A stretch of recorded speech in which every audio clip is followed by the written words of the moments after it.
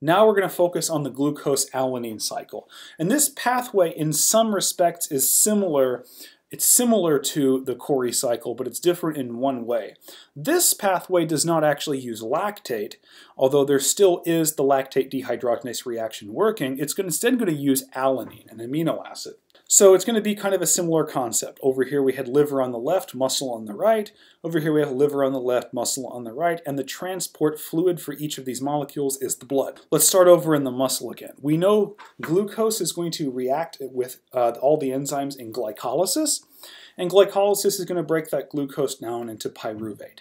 Now the pyruvate can certainly be converted to lactate, okay, which is what we saw in the Cori cycle.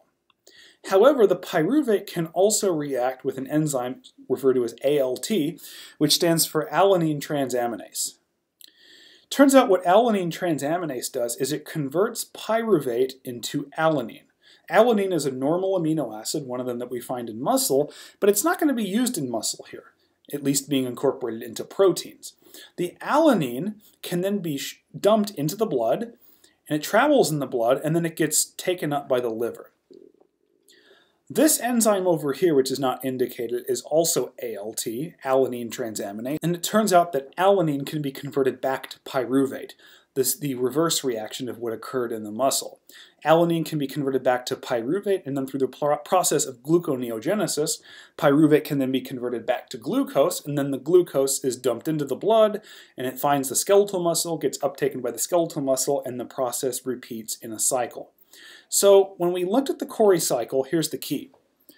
Glucose got converted to pyruvate, but instead of using the pyruvate, it's the lactate that was dumped out and the liver used to make glucose. Here, in the glucose-alanine cycle, the glucose gets converted to pyruvate through glycolysis, but it's not the lactate that gets used by the liver. It's actually pyruvate first gets converted to alanine.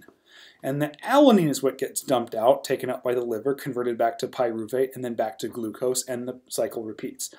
So if there were one main difference between the Cori cycle and the glucose-alanine cycle, it's that the Cori cycle uses lactate. The glucose-alanine cycle uses alanine. However, both lactate and alanine are able to be dumped into the blood from the skeletal muscle, and they get transported to the liver, where ultimately they are converted back to glucose, and then the glucose is the fuel that's used by the skeletal muscle. Okay? There is much more of a tendency for the glucose-alanine cycle to be used under more aerobic conditions, and then the Cori cycle is used under much more anaerobic conditions.